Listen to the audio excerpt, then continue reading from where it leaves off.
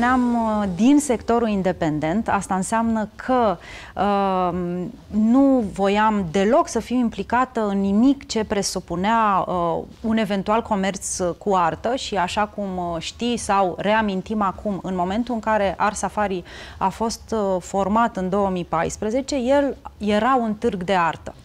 Au urmat niște luni destul de lungi în care am încercat cu echipa de atunci Art Safari să ne dăm seama cam ce ar trebui să fie Art Safari sau, mă rog, ce mi-aș dori eu să fie Art Safari.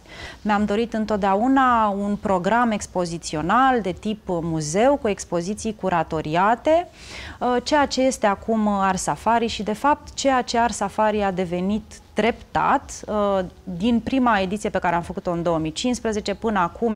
Așa că da, este un fenomen, pentru că echipa este nebună, fenomenală, fenomenală, iar publicul a fost tot timpul foarte activ, a fost activ în scris, ne scrie, ne contactează, ne ceartă, ne dă sfaturi. Facem de fiecare dată întâlniri cu echipa în care analizăm toate mail-urile pe care le primim și din partea publicului larg, dar și din partea comunității profesioniștilor și încercăm să schimbăm lucruri în Art Safari în așa fel încât în fiecare ediție să fim mai fenomenali. Bun găsit, doamnelor, bun găsit, domnilor! Sunt Marius Constantinescu, urmăriți Ediție Limitată, una dintre cele mai prizate și vizitate expoziții la cel mai important eveniment dedicat artelor vizuale din România, Art Safari, a fost Love Stories, un proiect National Portrait Gallery curatoriat de Peltz.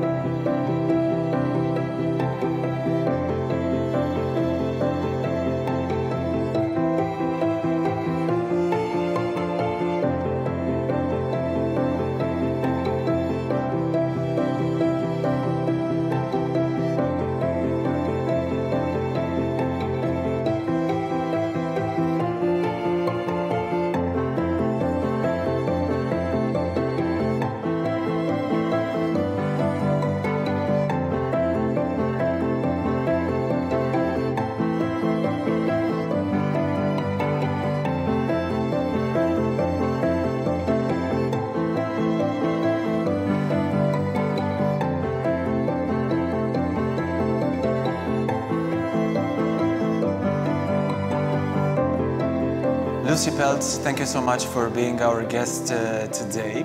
I'm going to start our conversation by asking you how a portrait can tell a love story. Well, a portrait can tell a love story because every portrait in the National Portrait Gallery collection on which this exhibition draws is of a known person, and therefore the portrait is related to that person's biography, story. And so we think of our portraits as interchangeable with the people. They are representatives and representations of people. So if someone has an interesting love story, then that is the way in. How did you draw the perkers of this exhibition in order to make the visitor aware of a certain evolution also in this love storytelling? So the exhibition evolves over time. We draw on portraits from the National Portrait Gallery collection from 1600 to the present day. But the exhibition is not organised chronologically, it's organised thematically. So from bookends, if you like, framing the exhibition with an art historical narrative or way of exploring the material. In the case of the start of the exhibition, we look at the relationship between the artist and their muse. And then we look at how that concept of the muse has been reinvented and redefined in the 20th century, especially with the advent of photography and then the mass reproduction of photography in magazines and things like that, so that the artist's muse becomes the muse to the masses. So we have someone like Audrey Hepburn, for example, a wonderful group of 3 portraits. And what we also explore, for example, in the muse section is not just how the artist can become obsessed with a single individual, traditionally, classically, a passive female, a beauty who the male artist tries to possess, and how that can evolve and become more expansive as a category, so that we start to see same-sex muses, we see women as the artist of a male muse, as we see with Sam Taylor Johnson's portrait of David Beckham asleep. So I'm giving you a description of one section, and over 5-6 sections, we unfold the story of different types of love, different types of groupings, different individual human stories, and with the interpretation that explains the objects and brings them to life. We hope that visitors will enjoy not only an exploration of how portraiture supports love and how love has been integral to the creation of portraiture since the Renaissance, but also real-life love stories of people, many of whom our audiences will know. Era firesc pentru noi să ne ținem după acest superb concept creionat de Lucy Peltz cu dragostea și să îl continuăm în toate cele 4 expoziții Art Safari. Să știi că am renunțat la a număra edițiile, cred că devin prea multe pentru toată lumea și până și noi am început să ne încurcăm în ele, așa că de acum înainte fiecare ediție va avea o temă. Da, se potrivea mai bine pe 14 februarie, dar am zis că ai nevoie de dragoste tot timpul și dragostea merită sărbătorită în orice moment. O bună ocazie pentru noi, Ioana, de a vorbi despre un subiect care ți este drag și care pentru noi este foarte interesant, colaborarea cu marile instituții muzeale britanice.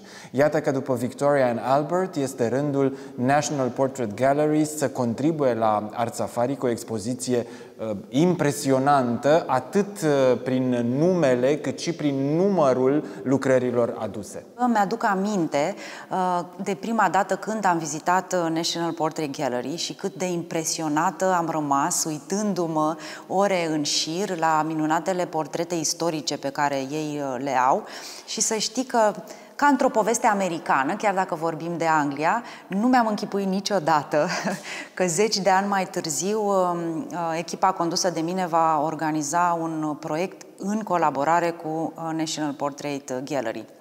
Este extrem de important că au avut încredere să trimită aici la București pentru prima dată Van Dyck, Angelica Kaufman, Hockney, nume extrem de importante, valoroase, cunoscute și de aceea probabil că a durat și atât de mult până când acest contract s-a concretizat. Primele mail-uri au fost trimise în 2017, deci de fapt atât de mult durează să faci o expoziție așa de mare și așa de importantă și cu drag mă uit la lucrările din spatele tău și în continuare nu vine să cred că ele sunt aici la București. There's always this fascination related to portraits. We look at the portraits, and the more we look, the more we want to know and to see that character, that hero, that heroine in a certain way. Where do you think this fascination really lies within the greater audience? I think it comes down to our interest in ourselves and each other. I mean, we're hardwired to be social characters, social creatures. We also have something more spiritual in us, many of us, or more sensual, that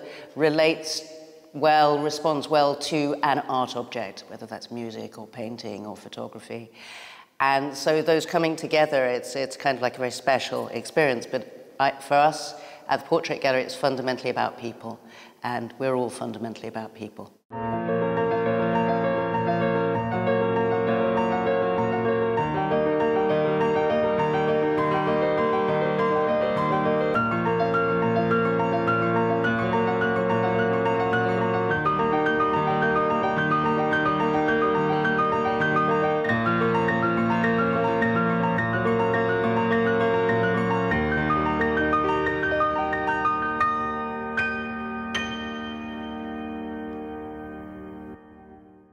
Was portraiture a field of interest for you from the very beginning?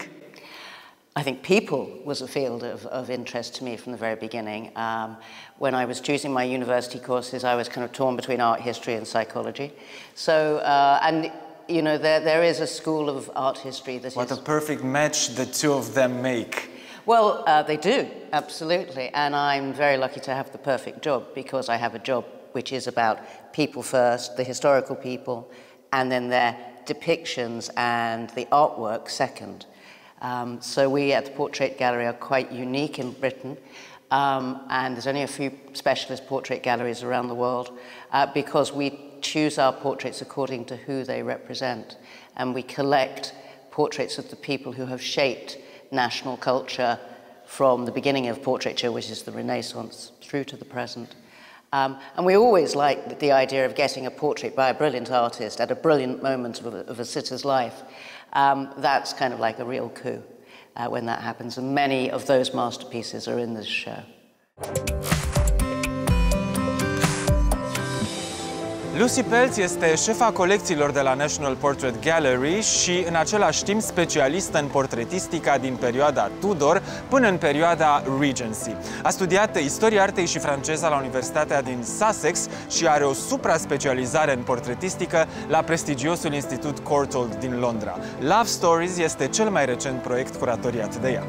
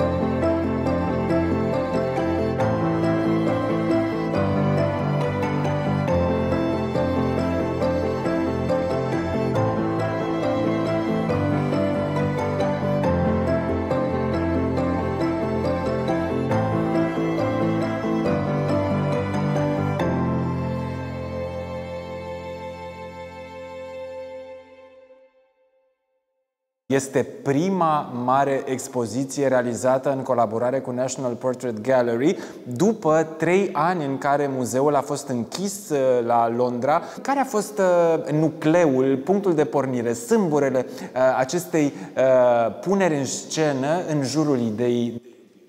Ce m-a atras la această expoziție a fost flexibilitatea curatorului de a introduce artă din țara în care se va întâmpla această expoziție. Pentru că lucrările de la National Portrait Gallery stau alături de lucrări de artă românească, cei drept foarte, foarte puține, și asta, de fapt, îndeplinește unul din scopurile Art Safari, de a dovedi că arta românească, și cea din secolul XIX, dar și cea din prezent, este la fel de valoroasă ca arta occidentală și că merită un loc în istoria artei și merită un loc pe simezele instituțiilor de prestigiu. Chiar dacă în stânga mea zăresc un Andy Warhol, să știi că în cealaltă cameră, în dreapta mea, este o instalație semnată de Ana Bănică. Sunt aproape 1000 de lucrări, povești de dragoste de toate felurile, de la un cuplu care mănâncă cereale de dimineață până la un cuplu care divorțează. Sunt 1000 de momente prin care am trecut cu toții. Și Ana a făcut o treabă fantastică. În momentul în care Lucy Peltz a fost de acord să introducă și români în expoziție, Ana a fost prima pe care noi i-am propus-o și am stat și am tradus toate mesajele din desenele Anei din limba română și le-a analizat, a zâmbit, a râs, la unele s-a încruntat, pentru că într-adevăr sunt speciale. Alături de Ana Bănică, o altă prezență românească în această selecție este Nicolae Grigorescu, o pictură absolut fenomenală care deschide, de fapt, expoziția. Se află pusă la loc de cinste în prima din cele 8 camere expoziționale ale Love Story-ului. Talking about the National Portrait Gallery, I was very curious, how do you keep the dynamics of such museum in order to have the attention of the audience always focused? It's portraits, portraits, portraits, nothing to play with, no different theme, no different subject, and still you need to have this attention always arise, let's say. Well, you're absolutely right. We're conscious that we only have one genre, but within portraiture, coming right up to the present day, there are so many different ways of exploring the human self. It's not always head and shoulders flat. We've got sculpture, we've got printed material, we have film portraits, we have famously a portrait made out of the blood of the artist, cast and frozen. I mean, it's something by one of the YBAs, the young British artists, who were very associated with Saatchi and Damien Hirst. You may have heard of, he's internationally renowned. So this is one of that school of artists, and every 5 years he makes a cast of his head, as it currently is, and he fills it with blood and he has it frozen. So we have, for example, that portrait. So the genre is very, very varied. Our gallery is free, so people can pop in. They're not under any obligation to make the whole visit at any one time.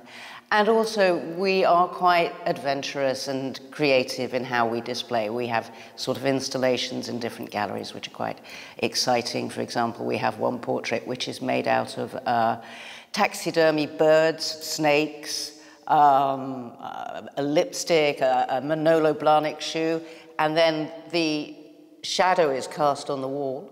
It's a silhouette portrait, a modern silhouette.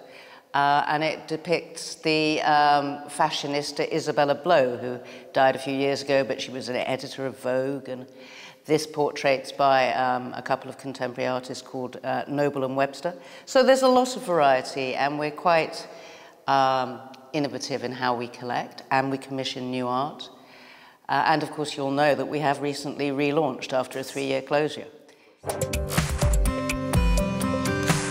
Mi-aduc aminte o povestire extrem de interesantă în 2017, când un muzeu ne-a rugat să fotografiem lucrarea pe care ei ne-au dat-o, pentru că voiau să o aibă și ei la o calitate bună, și într-o dimineață au venit cei de la echipa foto, echipa Art Safari, au dat jos lucrarea cu mare atenție împreună cu custodele expoziției și au fotografiat-o în aceea sală, doar că ai mei colegi s-au speriat foarte tare când au văzut că lucrarea nu mai este pe perete, pentru că custodele a dat mesaj pe WhatsApp, dar n-a apăsat pe send, așa cum ni se întâmplă de fiecare dată, și au fost câteva momente de panică și ni le aducem aminte și acum, de fiecare dată când începem Art Safari, eu dau un mesaj și zic: nu uitați să dați send mesajelor. Mie mi-a plăcut întotdeauna Art Safari pentru că are această privire panoramică, o privire nu neapărat enciclopedică, dar o privire care oricum nu se limitează și nu s-a limitat încă de la bun început la fenomenul contemporan. Prin Art Safari, foarte mulți dintre noi, cei care sunt mai apropiați conjunctural sau mai apropiați structural de artele contemporane, de ceea ce se întâmplă în momentul de față, e bine, avem ocazia să ne confruntăm experiențele cu operele maestrilor din trecut, și trecutul de multe ori înseamnă inclusiv un pas, nu neapărat în modernitate, ci poate chiar mai înainte. Aș fi vrut să știu dacă și pentru voi revalorizarea maestrilor de acum 100, 150, 200 de ani este un pariu în sine. Da, absolut. Ne-am luat această sarcină muzeală încă din 2015. A fost o decizie perfect asumată și la fiecare ediție am decis ca una din expoziții, respectiv pavilionul muzeal, să fie dedicat marilor artiști ai artei din România. care sunt de fapt mari uitați. Îi găsim în niște reproduceri alb-negru în cărți realizate înainte de 1989 probabil și în paralel avem și artă contemporană. De fiecare dată am făcut așa și ne-am dorit pentru edițiile următoare să păstrăm această structură. Ioana, este legitimă în momentul de față speranța de a vedea într-o ediție viitoare a Art Safari la București un mare nume al artei universale? Cu siguranță este posibil, mai ales că de cel puțin 2 ani Art Safari duce enorm, cu mare efort, tratative cu diverse muzee internaționale. Ce pot să spun cu siguranță, bineînțeles, dacă totul va merge cât se poate de bine la nivelul siguranței vizitatorilor și dacă muzeele vor rămâne deschise, vom avea în luna mai, prin colaborare cu National Portrait Gallery, o expoziție internațională. Capul de afiș va fi Van Dyck. Expoziția se numește Love Stories și este o expoziție pe sufletul Art Safari, pentru că cuprinde artă de patrimoniu, dar cuprinde și artă contemporană și este un moment perfect de a vorbi de fapt despre dragoste, despre speranță și despre de fapt cum vom putea să trecem cu bine peste grelele momente în care se află întreaga planetă. Sunt N feluri în care iubirea este declinată în această serie de încăperi Love Story. Iubire de la un bărbat către o femeie, de la o femeie către un bărbat, de la un bărbat către un bărbat, de la o femeie către o femeie, de la un creator către muză, invers de la muză către creator, iubirea dintre membrii unei familii. Sunt foarte multe feluri în care ne putem recunoaște. Pornind de la Henry al VIII-lea și Anne Boleyn și până la Meghan Markle și Harry, descoperim inclusiv multe figuri iconice la care ne tot uităm generație după generație. Și voiam să te întreb și pe tine, exact cum am întrebat-o și pe Lucy Peltz. Ioana, ce crezi că are un portret de rămâne întotdeauna fascinant și oricât de mult te uiți la el, tot te-ai mai uitat? Să știi că personalitatea celui care stă în poză, the sitter, se simte, o vezi în ochii lui, o vezi în zâmbet, o vezi în felul în care își ține mâna, pentru că artistul care surprinde personajul respectiv reușește să pună și o bucățică din personalitate, o bucățică din suflet pe pânza sau în fotografia respectivă. Așa că ce cred eu că vedem de fapt este ființa adevărată. Cred că vedem cu adevărat omul și depinde, bineînțeles, și de maestria artistului, dar personalitatea o vezi imediat.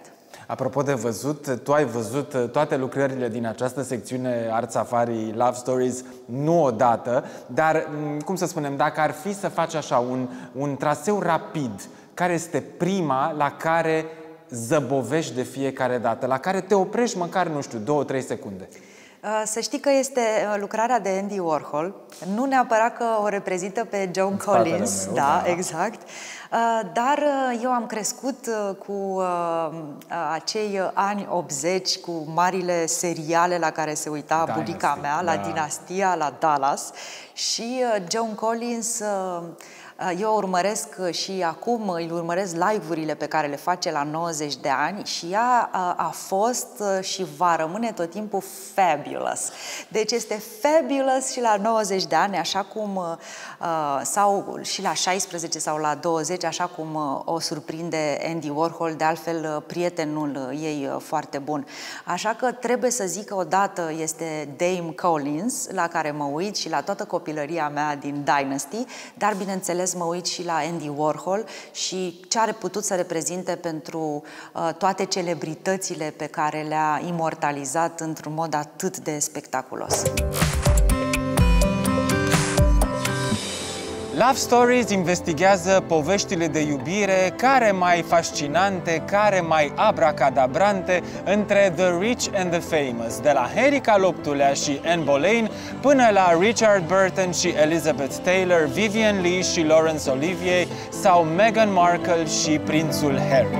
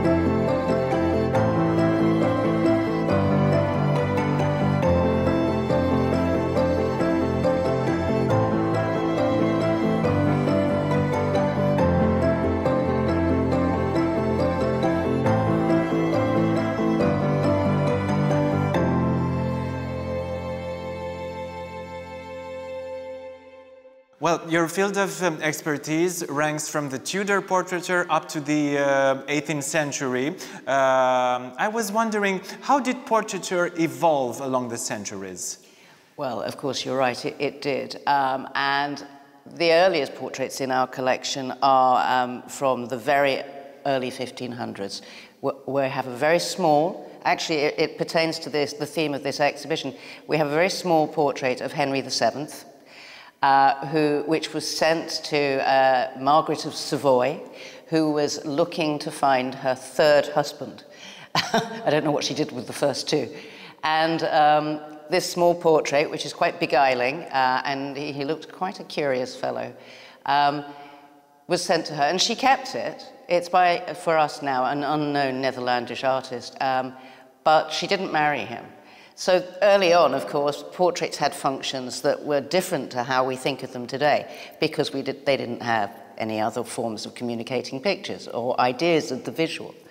So portraits started very much in the court, and it was rich and aristocratic people who had portraits, and there were very few portrait artists. But there was equally no market for landscape paintings. It's, you know, this was painting at the beginnings of the Renaissance in Britain. And then it evolves, and over time, as society gets larger, and as the people who have money to spend, money to spare, become, you know, larger and larger numbers, then the market increases. It's market economics. Portraiture, it's only in the 19th century that artists of any sort start to think of themselves as something special. You know, as something that has an inner, you know, sensibility, a kind of passion or a vision. Before that, it's business. Which are the most significant differences or special features in portraiture according to the country? Oh, that's quite interesting. I think across Europe, there's quite a consistency. I mean, there are different schools, Italy, France, Germany, Britain, and the northern countries, the Low Countries, Germany, Britain, tend to be more consolidated, and perhaps the Catholic countries, France, Italy, Spain, a little bit more the same. What's really interesting is looking at the different traditions of capturing human presence across the world, you know, especially before cultures mixed from the Enlightenment onwards.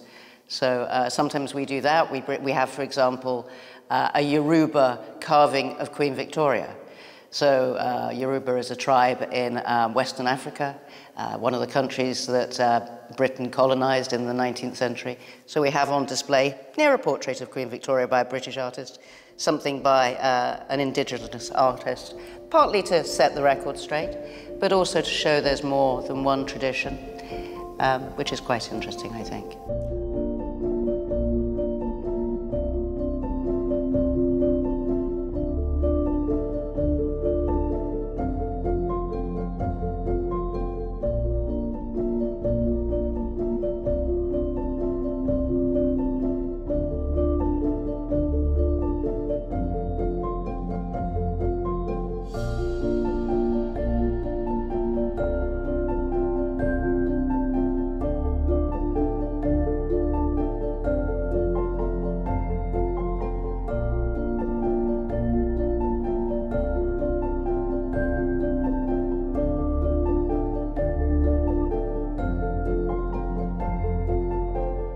Probably National Portrait Gallery's collection is the most impressive when portraiture is brought into discussion. How do you play with this collection in order to regularly show what is usually not shown? Right, of course. We have a lot of media, photography, drawings, works in charcoal, crayon, which are very light sensitive. So we rotate. We have some spaces where works rotate once a year, once every 2 years. Our conservators are very careful to set the program. And we have very deep reserves.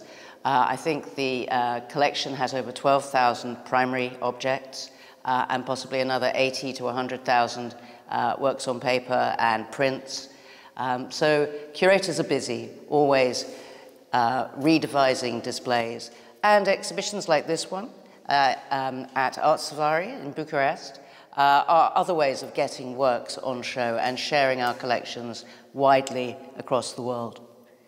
Probably you have the most important collection of portraits of Queen Elizabeth I in the world, yet none of them is present in Bucharest at this exhibition. Wasn't she loved enough to make the topic, to make the subject of a love story? Well, her love stories, of course, she never married, and there are rumours and love stories known about her. Whether she loved back enough is an interesting question. Yes. But making an exhibition is an interesting challenge because one has to not only do academic, scholarly research, but one has to look at objects' ability to travel, whether they are physically robust enough. The Elizabeth I portraits are some of our oldest and most delicate works of art. And there's nothing in this show, unfortunately, which is on a Tudor panel, so a piece of wood, because they are very, very sensitive to vibrations, which of course would happen with transport, and to humidity changes. So, you know, you cast your net according to what you have available. It's an interesting discipline, making exhibitions.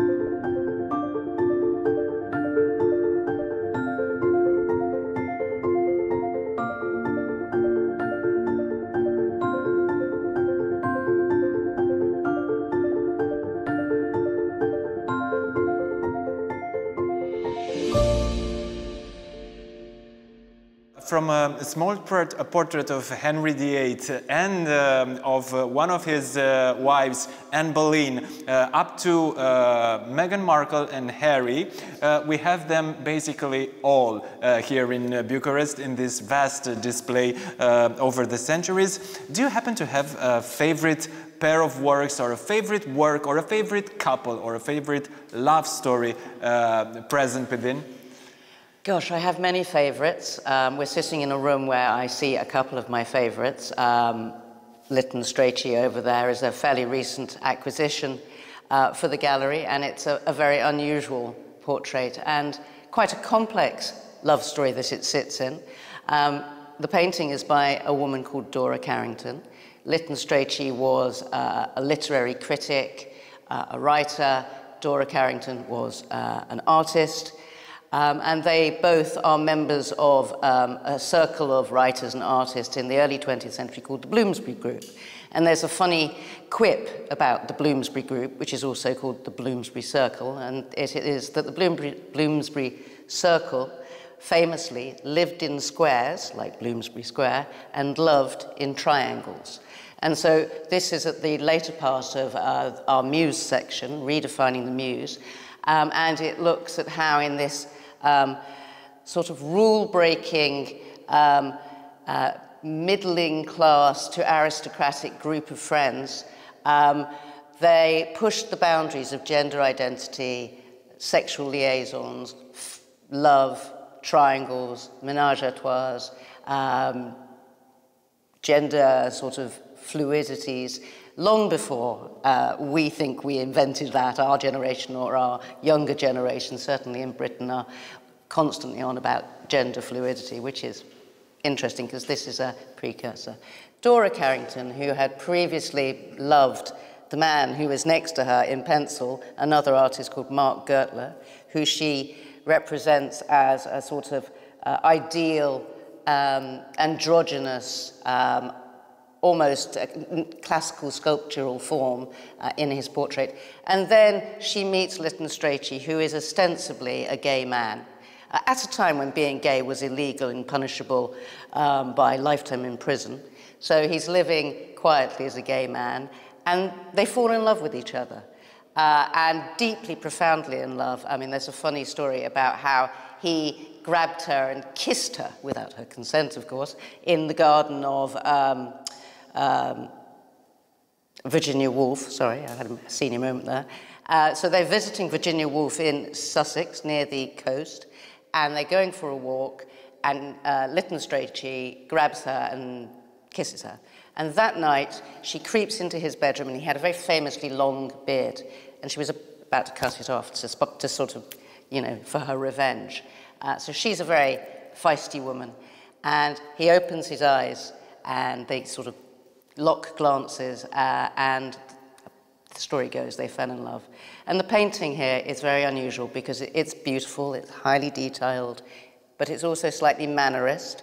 And it's as if she is lying in bed next to him, looking up, and his very elongated fingers holding his book. And there's such amazing detail, and she's putting us in the position of the person lying in bed next to him, but she's also showing the intensity of her interest in every aspect of him. And the story ends quite sadly because they were together for 10 years, and then he died of stomach cancer. And she committed suicide, which is kind of the perfect love story, and she couldn't live without him. So anyway, that's one of my favorites.